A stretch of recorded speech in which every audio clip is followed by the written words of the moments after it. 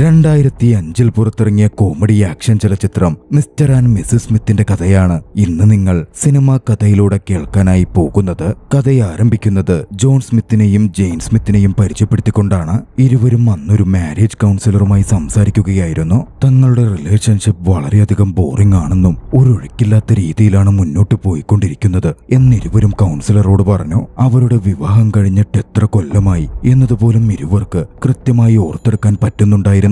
അവസാനമായി ശാരീരിക ബന്ധത്തിൽ ഏർപ്പെട്ടതിനെപ്പറ്റി പോലും കൗൺസിലർ ചോദിച്ചപ്പോൾ നല്ലൊരു മറുപടിയായിരുന്നില്ല അവരിൽ നിന്നും കൗൺസിലർക്ക് ലഭിച്ചത്. പിന്നാലെ കൗൺസിലർ അവരുടെ ഫസ്റ്റ് മീറ്റിംഗിനെ പറ്റി ചോദിച്ചു. തങ്ങൾ മീറ്റ് ചെയ്തതിനെ പറ്റിയും വിവാഹം കഴിച്ചതിനെ പറ്റിയും അവർ കൗൺസിലറോട് പറയാൻ ആരംഭിച്ചു. വളരെ യാദൃച്ഛികമായ മീറ്റിംഗ് ആയിരുന്നു അവരുടേത്. കൊളംബിയയിൽ വെച്ചായിരുന്നു അത്. അവരിരുവരും തനിയെ യാത്ര ചെയ്യുന്ന ടൂറിസ്റ്റുകളായിരുന്നു. ആ സമയം തനിയെ യാത്ര ചെയ്യുന്ന ടൂറിസ്റ്റുകളുടെ മേൽ വലിയൊരു ചെക്കിംഗ് കൊളംബിയയിൽ നടന്നിരുന്നു.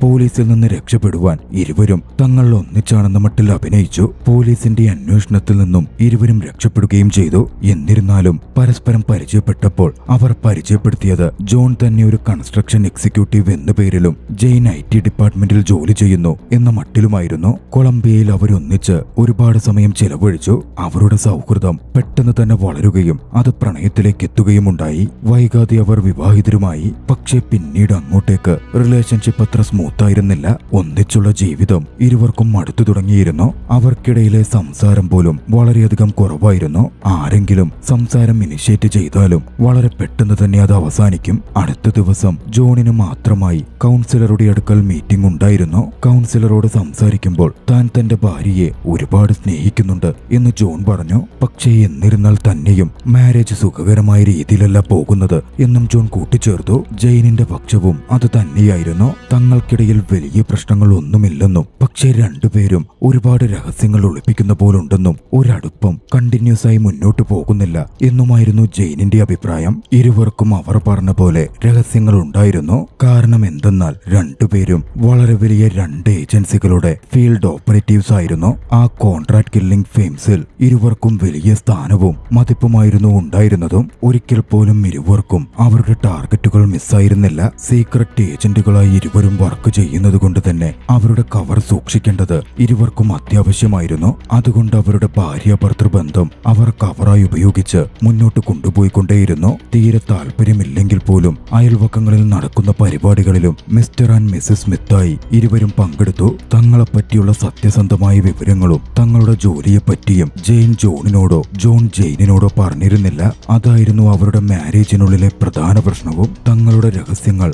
പരസ്പരം അറിയാതിരിക്കാൻ അവർ പരമാവധി ശ്രമിച്ചു. വീട്ടിലെ തന്നെ ഏറ്റവും സുരക്ഷിതമായ ഇടങ്ങളിൽ അവർ തങ്ങളുടെ വെപ്പൺസും മറ്റും ഒളിപ്പിച്ചു വെക്കുകയും ചെയ്തിരുന്നു. ജോണിന്റെ വെപ്പൺസിന്റെ കാര്യം ജെയിനോ ജെയിനിന്റെ വെപ്പൺസിന്റെ കാര്യം ജോണോ അറിഞ്ഞതേയില്ല. സ്മിത്ത് എഞ്ചിനീയറിംഗ് എന്ന പേരിൽ ജോൺ സ്മിത്തിനൊരു വർക്ക്ഷോപ്പ് ഉണ്ടായിരുന്നു. ആ എഞ്ചിനീയറിംഗ് ഫേം തന്റെ കവറായി ഉപയോഗിച്ചിട്ടായിരുന്നു ജോൺ തന്റെ ഓപ്പറേഷൻസ് നടത്തിയിരുന്നത്. ഒരു ദിവസം ഓഫീസിലേക്ക് ജോൺ എത്തിയപ്പോൾ ജോണിന് ഹാൻഡ്ലറിൽ നിന്നും ഒരു നിർദ്ദേശം വന്നു. ദ ടാങ്ക് എന്നറിയപ്പെടുന്ന DIA പ്രിസണറായ ബെഞ്ചമിൻ ഡാൻസിനെ വകവരുത്തണം എന്ന നിർദ്ദേശമായിരുന്നു അത്. ടാങ്ക് കമ്പനിയുടെ ഓപ്പറേഷൻ ആപത്താണ് എന്നുള്ള നിർദ്ദേശമായിരുന്നു ജോണിന് മുകളിൽ നിന്നും ലഭ്യമായതും. ഇതേ സമയം തന്റെ ഓഫീസിലായിരുന്ന ജെയിനിനും അതേ ബെഞ്ചമിനെ കൊല്ലുവാനുള്ള ഓർഡർ വന്നെത്തി. ഒരു ഫെസിലിറ്റിയിൽ നിന്നും ടാങ്കിനെ ഒരിടത്തു നിന്നും മറ്റൊരിടത്തേക്ക് മാറ്റുമ്പോൾ കൊലപ്പെടുത്താനായിരുന്നു ഏജൻസി ജെയിനിനോട് നിർദ്ദേശിച്ചത്. കുറ്റവാളി ബെഞ്ചമിനുമായി വാഹനവ്യൂഹം പോകുന്ന വഴിയിൽ ജെയിൻ അതിനായി എക്സ്പ്ലോസീവ്സ് അടക്കം സെറ്റ് ചെയ്ത് വാഹനവ്യൂഹം വരുവാനായി കാത്തിരിക്കാൻ ആരംഭിച്ചു. വാഹനവ്യൂഹം കൃത്യം പോയിന്റ് കടന്നാൽ അവിടെ സ്ഫോടനം നടത്തി ബെഞ്ചമിനെ കൊലപ്പെടുത്താനായിരുന്നു ജെയിൻ പദ്ധതിയിട്ടിരുന്നതും. പക്ഷേ ജെയിനിന് തന്റെ എക്സ്പ്ലോസീവ് ആക്ടിവേറ്റ് ചെയ്യാൻ സാധിക്കുന്നതിന് മുമ്പേ അങ്ങോട്ടേക്ക് ജീപ്പിൽ ജോൺ കടന്നു വന്നു. പക്ഷേ ജോണിനെ റെക്കഗ്നൈസ് ചെയ്യുവാൻ ജെയിനിന് സാധിക്കുന്നുണ്ടായിരുന്നില്ല. ദൂരെ നിന്നവൾ നോക്കിയെങ്കിലും ജോണിന്റെ മുഖം വ്യക്തമായതേയില്ല. അതേതോ ഒരു സാധാരണ സിവിലിയനാണ് എന്നായിരുന്നു ജെയിൻ കരുതിയത്. പിന്നാലെ ജോണിന്റെ പക്കൽ ആയുധമുണ്ടെന്നും ജോൺ ബെഞ്ചമിനെ ആക്രമിക്കാനാണ് തയ്യാറെടുക്കുന്നത് എന്നും മനസ്സിലാക്കിയ ജെയിൻ അവൾ സുരക്ഷിതമായി നിന്ന ഇടത്തു നിന്നും ജോണിന് നേരെ വെടിയുതിർത്തു. ഭാഗ്യവശാൽ ജോൺ രക്ഷപ്പെട്ടിരുന്നു. വീണ ജോണിനെ ജെയിൻ തിരിച്ചറിയാനുള്ള ശ്രമം ആരംഭിക്കുമ്പോഴേക്കും അങ്ങോട്ടേക്ക് വാഹനവ്യൂഹം എത്തിച്ചേർന്നിരുന്നു. ജെയിനിന്റെ ശ്രദ്ധ തെറ്റിയ ഒരു നിമിഷത്തിൽ ജെയിനിന്റെ ഹൈഡൌട്ട് മനസ്സിലാക്കിയ ജോൺ റോക്കറ്റ് ലോഞ്ചർ ഉപയോഗിച്ച്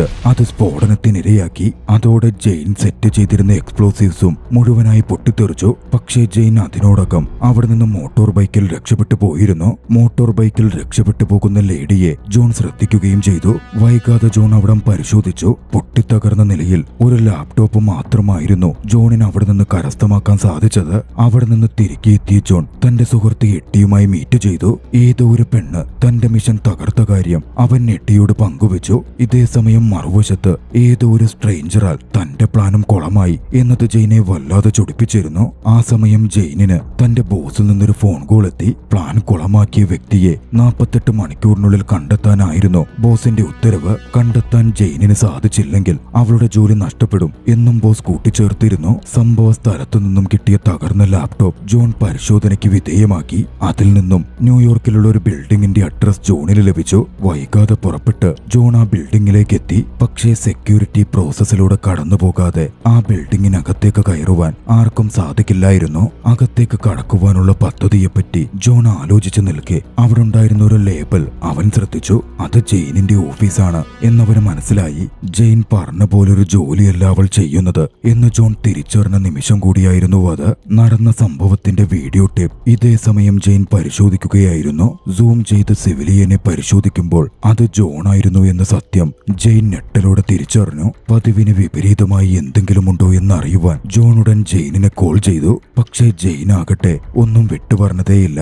അന്ന് വൈകിട്ട് വീട്ടിലേക്ക് എത്തിയപ്പോൾ ഇരുവരും പരസ്പരം മീറ്റ് ചെയ്തു. രണ്ടുപേർക്കും ഉള്ളിന്റെ ഉള്ളിൽ പരസ്പരം വലിയ തോതിൽ സംശയവും ഉടലെടുത്തിരുന്നു. അതുകൊണ്ട് തന്നെ ഓരോ നീക്കത്തിലും അവർ അലേർട്ടായിരുന്നു. ഡിന്നറിനു വേണ്ടി പ്രിപ്പയർ ചെയ്തുകൊണ്ടിരിക്കുന്ന സമയം പരസ്പരം ഇരുവരുടെയും ജോലിയെപ്പറ്റി തിരക്കി. ജോലിയിൽ തങ്ങളിപ്പോൾ ചെറിയൊരു പ്രശ്നം നേരിടുന്നുണ്ടെന്നും വൈകാതെ അത് സോർട്ട് ഔട്ട് ചെയ്യും എന്നുമായിരുന്നു ഇരുവരും മറുപടി പറഞ്ഞതും. പരസ്പരമുള്ള ഉദ്ദേശങ്ങൾ ഇരുവരും മനസ്സിലാക്കുന്നുണ്ടായിരുന്നു. ജെയിൻ തന്നെ കൊല്ലാൻ വേണ്ടിയാണ് നിൽക്കുന്നതെന്ന് ജോണും, ജോൺ തന്നെ എപ്പോൾ വേണമെങ്കിലും ആക്രമിച്ച് കൊലപ്പെടുത്താം എന്ന് ജെയിനും ഉള്ളിന്റെ ഉള്ളിൽ കരുതുകയും ജാഗ്രതയോടെ നിൽക്കുകയും ചെയ്തു. ഒരവസരത്തിൽ അകത്ത് കയറിയ ജോൺ തോക്കെടുത്ത് ജെയിനിനെ കൊല്ലുവാൻ പുറത്തേക്കിറങ്ങി. ഇതേ സമയം ജെയിനാകട്ടെ കാറെടുത്ത് അവിടെ നിന്ന് രക്ഷപ്പെട്ടു പോകാൻ ആരംഭിച്ചിരുന്നു. രണ്ടുപേർക്കും പരസ്പരം ആക്രമിക്കണം എന്നുമുണ്ടായിരുന്നു. ജെയിനിന്റെ കാറിന്റെ മുമ്പിലേക്ക് ജോൺ കടന്നു വന്ന് തടഞ്ഞു നിർത്തി. ജെയിൻ മടിച്ചില്ല. കാറുകൊണ്ട് ജോണിനെ ഇടിച്ചു തെറിപ്പിക്കാൻ ശ്രമിച്ചു. എന്നിരുന്നാലും ജോൺ അതിനു മുകളിലേക്ക് ചാടി കാറിനകത്തേക്ക് കയറി സുരക്ഷിതനായി. ജെയിനിനോട് പരസ്പരം സംസാരിക്കണമെന്ന് പറയാനായിരുന്നു ജോൺ ശ്രമിച്ചുകൊണ്ടിരുന്നത്. പക്ഷേ ജോൺ തന്നെ അപകടപ്പെടുത്താനാണ് നോക്കുന്നത് എന്ന് വിചാരിച്ച ജെയിനാകട്ടെ കാർ ആക്സിലേറ്റർ ചെയ്ത് കാറിൽ നിന്ന് പുറത്തേക്ക് എടുത്തു ചാടി. കാറ് വീലിയും തകർത്ത് താഴ്വാരത്തിലേക്ക് മറിഞ്ഞു വീണു. എന്നിരുന്നാലും ജോൺ അതിൽ നിന്നും രക്ഷപ്പെട്ടിരുന്നു. ജോൺ പിന്നാലെ ഇട്ടിയുടെ അടുത്തെത്തി. ജെയിൻ തന്നെ കൊലപ്പെടുത്താനാണ് നോക്കിയത് എന്നുള്ളത് ജോണിന്റെ മനസ്സിൽ ആഴത്തിൽ പതിഞ്ഞിരുന്നു. ഇട്ടിയോട് ജെയിനിനെ പറ്റി വളരെ മോശമായ രീതിയിൽ ജോൺ സംസാരിച്ചു.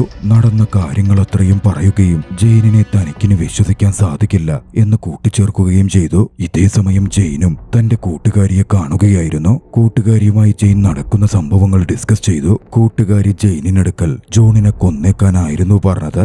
ജോണിന്റെ മൂവിനെ പറ്റി സംശയമുണ്ടായിരുന്ന ജെയിനാകട്ടെ തന്റെ ടീമിനെ വിളിച്ച് വീട് മുഴുവൻ പരിശോധിപ്പിക്കുകയും ജോണിനെ പറ്റിയുള്ള വിവരങ്ങൾ കണ്ടെത്താൻ ശ്രമിക്കുകയും ചെയ്തു. പരിശോധനയ്ക്ക് ശേഷം അവർ മടങ്ങിയതിന് പിന്നാലെയായിരുന്നു വീട്ടിലേക്ക് ജോണിന്റെ വരവ്. താൻ സൂക്ഷിച്ചു വെച്ചിരുന്ന വെപ്പൺസ് അടക്കം നഷ്ടപ്പെട്ടത് ജോൺ മനസ്സിലാക്കി.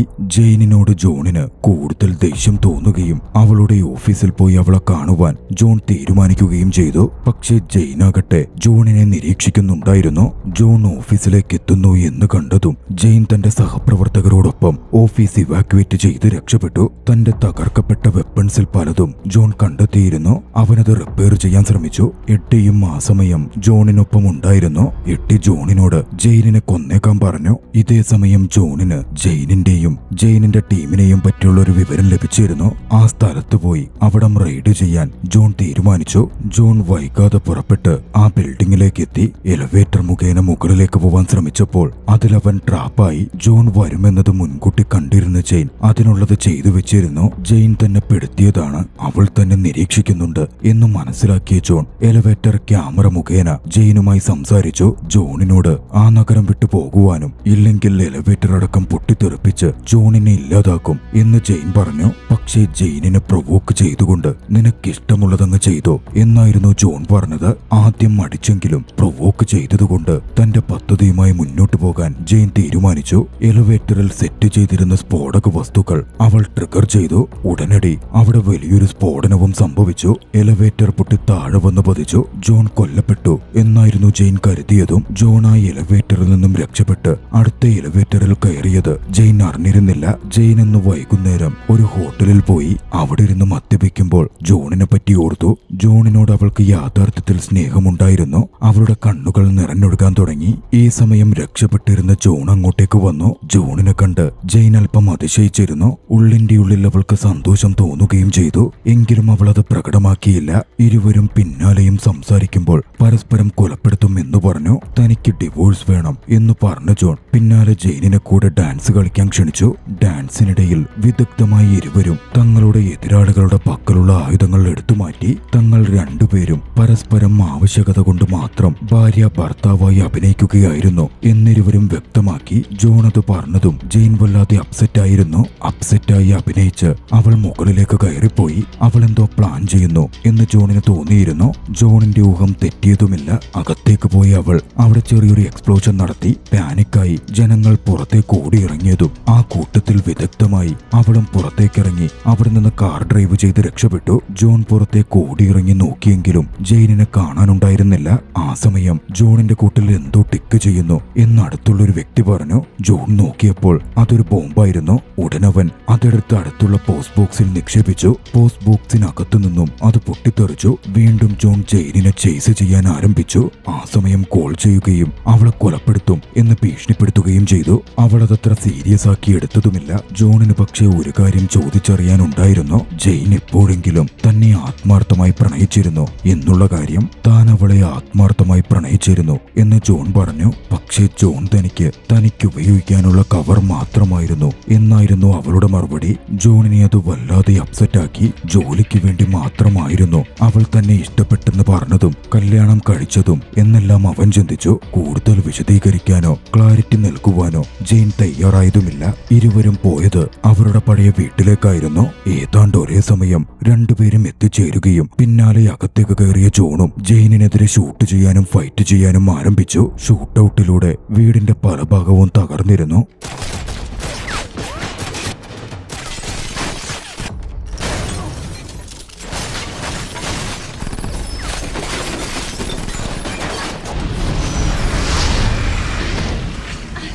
ഇതിനിടയിൽ ഇരുവരും തമ്മിൽ ഫൈറ്റുമുണ്ടായി. ഏറ്റവും ഒടുവിൽ തോക്ക് ചൂണ്ടി രണ്ടുപേരും പോയിന്റ് ബ്ലാങ്കിലെത്തി. ജെയിൻ ജോണിനോട് തന്നെ ഷൂട്ട് ചെയ്യാൻ ആവശ്യപ്പെട്ടു. പക്ഷെ അതിന് സാധിക്കാതെ ജോൺ തന്റെ ഗണ്ണ് താഴ്ത്തുകയായിരുന്നു ചെയ്തത്. ജെയിനിനും ജോണിനെ ഷൂട്ട് ചെയ്യാൻ പറ്റില്ലായിരുന്നു. കാരണം എന്തൊക്കെ പറഞ്ഞാലും ഇരുവരും ഉള്ളിന്റെ ഉള്ളിൽ പരസ്പരം സ്നേഹിച്ചിരുന്നു. ആ തിരിച്ചറിവ് ഇരുവരെയും വീണ്ടും അടുപ്പിച്ചു. പിറ്റേന്നു മുതൽ അവർ സ്നേഹത്തിലായിരുന്നു. അവർ അവരുടെ രഹസ്യങ്ങൾ ഓരോന്നായി പരസ്പരം വെളിപ്പെടുത്താൻ ആരംഭിച്ചു. പക്ഷെ അവർ സംസാരിച്ചിരിക്കുന്നതിന്റെ ഇടയിൽ ഒരു സംഘം അവരെ അറ്റാക്ക് ചെയ്യുവാനെത്തി. ജീവൻ രക്ഷയ്ക്ക് വേണ്ടി രണ്ടുപേരും ഒന്നിച്ച് ബേസ്മെന്റിലേക്ക് ഇറങ്ങുകയും അവരുടെ വെപ്പൺസും മറ്റുമെടുത്ത് തയ്യാറാവുകയും ചെയ്തു. അവിടെ വെച്ച് സംസാരിക്കുമ്പോൾ തങ്ങളുടെ ഏജൻസികൾ പരസ്പരം കൊലപ്പെടുത്താൻ 48 മണിക്കൂർ സമയമാണ് തങ്ങൾ ഇരുവർക്കും അനുവദിച്ചിരിക്കുന്നത് എന്നവർ മനസ്സിലാക്കി. ആ സമയം കഴിഞ്ഞതായും അവർ തിരിച്ചറിഞ്ഞു. തങ്ങളുടെ ഏജൻസികൾ തന്നെയാണ് തങ്ങളെ കൊല്ലാൻ ശ്രമിക്കുന്നത് എന്നവർ ആ സമയം റിയലൈസ് ചെയ്തു. യന്ത്ര സഹായത്തോടെ അവരുടെ ബേസ്മെന്റിലേക്ക് കമ്പനിയുടെ ആളുകൾ ഒരു ബോംബ് നിക്ഷേപിച്ചു. ജോൺ ആ ബോംബ് തട്ടി നീക്കി. പക്ഷേ ബോംബ് പോയി വീണത് വീട്ടിൽ സൂക്ഷിച്ചിരുന്ന ഫ്യൂവൽ ടാങ്കിന്റെ താഴെയായിരുന്നു. അതോടെ അവർ അവിടെ നിന്നും ഓടി പുറത്തേക്കിറങ്ങി. അവർ പുറത്തെത്തിയതിന് പിന്നാലെ വലിയൊരു സ്ഫോടനം തന്നെ നടന്നു. അവരുടെ വീട് പൊട്ടിത്തെറിച്ചില്ലാതായി. സ്ഫോടനത്തിലും ഷൂട്ടൌട്ടിലും അവരെ കൊല്ലാനെത്തിയ ഏജൻസി ആളുകളും മരണപ്പെട്ടിരുന്നു. പിന്നാലെ അവർ നെയ്ബറുടെ മിനി വാൻ മോഷ്ടിച്ച് അവിടെ നിന്ന് രക്ഷപ്പെട്ടു പോവാൻ ആരംഭിച്ചു. ഇതേ സമയം എട്ടിക്ക് കമ്പനിയുടെ പക്കൽ നിന്ന് മിസ്റ്റർ ആൻഡ് മിസസ് സ്മിത്തിനെ കൊലപ്പെടുത്തിയാൽ $4 ലക്ഷം നൽകാം എന്നൊരു വാഗ്ദാനം വന്നെത്തി. പക്ഷേ നല്ലവനായി എട്ടി അത് സ്വീകരിക്കാൻ ഒരുക്കമായിരുന്നില്ല. ഡ്രൈവ് ചെയ്തു പോകുന്നതിനിടയിൽ ഇരുവരും തങ്ങളുടെ സത്യങ്ങൾ പരസ്പരം പരസ്പരം ഷെയർ ചെയ്യാൻ ആരംഭിച്ചു. താൻ ഒരിക്കലും MITയിൽ പോയിട്ടില്ലെന്നും താൻ പറഞ്ഞിരുന്നത് കളവാണെന്നും താൻ പഠിച്ചത് ഹിസ്റ്ററിയിൽ മേജറാണ് എന്നും ജോൺ ജെയിനിനെ അറിയിച്ചു. കൂട്ടത്തിൽ തനിക്ക് ജെയിനിന്റെ കുക്കിംഗ് തീരെ ഇഷ്ടമായിരുന്നില്ല എന്നും അവൻ കൂട്ടിച്ചേർത്തു. പക്ഷേ താൻ ഒരിക്കലും കുക്ക് ചെയ്തിരുന്നില്ലെന്നും ഭക്ഷണമൊക്കെ വരുത്തിച്ചു നിൽക്കുകയായിരുന്നു എന്നായിരുന്നു ജെയിൻ മറുപടിയായി പറഞ്ഞത്. കൂട്ടത്തിൽ താനൊരു അനാഥയാണെന്നും തനിക്ക് പാരന്റ്സ് ഒന്നും ഇല്ലെന്നും വിവാഹത്തിന് കൊണ്ടുവന്ന പാരന്റ്സ് താൻ വാടകയ്ക്കെടുത്ത ആർട്ടിസ്റ്റുകളായിരുന്നു എന്നും അവൾ വ്യക്തമാക്കി. സത്യങ്ങളുടെ തുറന്നു പറച്ചിൽ ഇരുവരെയും കൂടുതൽ അടുപ്പിച്ചുകൊണ്ടിരുന്നു. പക്ഷെ പെട്ടെന്ന് തങ്ങളെ ആരോ ഫോളോ ചെയ്യുന്നു എന്നവർ മനസ്സിലാക്കി. 3 സെഡാൻ കാറുകൾ അവരുടെ പിന്നാലെയുണ്ടായിരുന്നു. കമ്പനിയുടെ ആളുകൾ തന്നെയാവും അതിലുണ്ടാകുക എന്നവർ തിരിച്ചറിഞ്ഞു. പിന്നെ നടന്നത് ചേസിങ്ങും ഷൂട്ടൌട്ടും ഫൈറ്റുമായിരുന്നു. ഇരുവരും മാറി മാറി കാറിൽ നിന്നും ശത്രുക്കൾക്കെതിരെ ഫൈറ്റ് ചെയ്തു. ഇതിനിടയിൽ പരസ്പരം ഇരുവരും അവരുടെ ആക്രമണ രീതികളെ ക്രിട്ടിസൈസ് ചെയ്യുകയും ഓരോ രഹസ്യങ്ങൾ വെളിപ്പെടുത്തുകയും ഉണ്ടായി. മികച്ച നീക്കങ്ങളിലൂടെ എതിരാളികളെ മുഴുവൻ വകവരുത്താൻ അവർക്ക് സാധിച്ചിരുന്നു.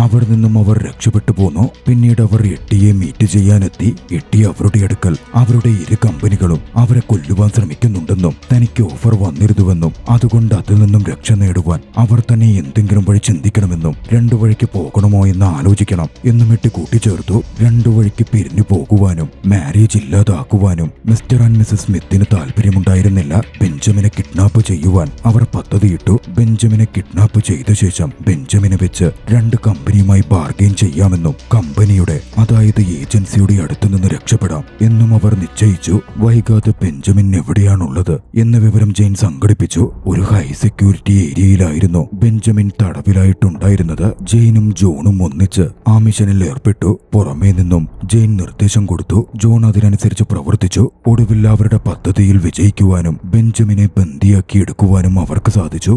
ബെഞ്ചമിനെ രക്ഷപ്പെടുത്തി അവർ അവിടെ നിന്ന് കൊണ്ടുവന്നു. പിന്നാലെ സ്മിത്ത് ബെഞ്ചമിനെ ചോദ്യം ചെയ്തു. 2 ഏജൻസികളും എന്താണ് ബെഞ്ചമിന്റെ പിന്നാലെ നടക്കുന്നതെന്നും എന്തിനാണ് അവർ നിന്നെ കൊല്ലാൻ ശ്രമിക്കുന്നത് എന്നുമായിരുന്നു സ്മിത്തിന്റെ ചോദ്യം. ബെഞ്ചമിൻ കാര്യങ്ങൾ വ്യക്തമാക്കി. തന്നെ കൊല്ലുവാനല്ല കമ്പനികൾ പ്ലാൻ ചെയ്തിരുന്നതെന്നും താൻ അവർക്ക് വേണ്ടിയുള്ള വെറുമൊരു ചൂണ്ട മാത്രമാണ് എന്നുമായിരുന്നു ബെഞ്ചമിന്റെ മറുപടി. കമ്പനികൾ മിസ്റ്റർ ആൻഡ് മിസസ് സ്മിത്തിന്റെ കാര്യം മുമ്പേ അറിഞ്ഞിരുന്നുവെന്നും 2 ഫീൽഡ് ഓപ്പറേറ്റീവുകൾ വിവാഹം കഴിച്ച് ഒന്നിച്ച് ജീവിക്കുന്നത് കമ്പനികളുടെ രഹസ്യ സ്വഭാവത്തിനും കോമ്പറ്റീഷനും പ്രശ്നമുണ്ടാക്കും എന്ന് തിരിച്ചറിഞ്ഞിരുന്ന കമ്പനികൾ തന്നെയാണ് അവരെ കൊലപ്പെടുത്താൻ പദ്ധതിയിട്ടതെന്നും അതിന്റെ ആദ്യഘട്ടമെന്ന രീതിയിൽ അവരെ പരസ്പരം പോരടിപ്പിച്ച് 2 പേരിൽ ഒരാളെ കൊലപ്പെടുത്തുവാൻ കമ്പനികൾ തന്നെ ഹയർ ചെയ്ത് ഉപയോഗിക്കുകയായിരുന്നു എന്നും ബെഞ്ചമിൻ പറഞ്ഞു. കാര്യങ്ങൾ അതോടെ മിസ്റ്റർ ആൻഡ് മിസസ് സ്മിത്തിന് പൂർണ്ണമായും ബോധ്യമായി കഴിഞ്ഞിരുന്നു. ബെഞ്ചമിനെ പരിശോധിച്ചപ്പോൾ ബെഞ്ചമിന്റെ ബെൽറ്റിൽ നിന്നും ഒരു ട്രാക്കറും ജോൺ കണ്ടെടുത്തു. കമ്പനിയുടെ ആളുകൾ ബെഞ്ചമിനെ തിരക്കി അങ്ങോട്ടേക്ക് എത്തുമെന്നും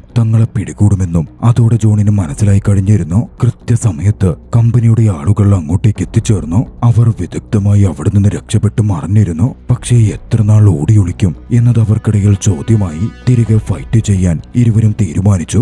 അവിടെ നിന്ന് രക്ഷപ്പെട്ട് പുറത്തു കടന്ന അവർ ആയുധങ്ങൾ എടുക്കുവാൻ പറ്റുന്ന അവരുടെ ഇടത്തേക്കെത്തി.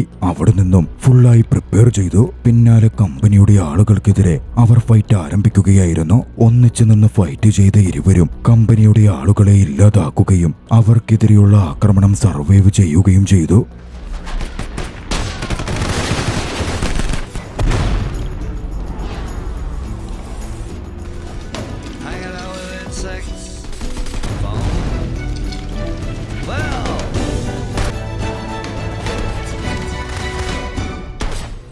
പിന്നീട് കുറച്ച് നാളുകൾക്ക് ശേഷം മാരേജ് കൗൺസിലിംഗിന്റെ അവസാന ഘട്ടത്തിന് ഇരുവരും ഒന്നിച്ചെത്തി. അവരിലെ മാറ്റങ്ങൾ പ്രകടമായിരുന്നു. സന്തോഷത്തോടെ ജീവിക്കുന്ന ദമ്പതികളായി അവർ മാറിക്കഴിഞ്ഞു. ആ ദൃശ്യത്തോടെ മിസ്റ്റർ ആൻഡ് മിസസ് സ്മിത്ത് എന്ന ചലച്ചിത്രം അവസാനിക്കുകയാണ്. നിങ്ങൾക്ക് ഈ കഥ ഇഷ്ടമായെങ്കിൽ വീഡിയോ ലൈക്ക് ചെയ്യുക. അഭിപ്രായങ്ങളും നിർദ്ദേശങ്ങളും കമന്റുകളിൽ രേഖപ്പെടുത്തുക. കഴിയുമെങ്കിൽ ചാനൽ സബ്സ്ക്രൈബ് ചെയ്തും കൂട്ടുകാർക്ക് ഷെയർ ചെയ്തു കൊടുത്തും ഞങ്ങളെ സപ്പോർട്ട് ചെയ്യുക. അടുത്ത എപ്പിസോഡിൽ മറ്റൊരു മികച്ച ചലച്ചിത്രവുമായി നമുക്ക് കണ്ടുമുട്ടാം. അതുവരെ ബൈ.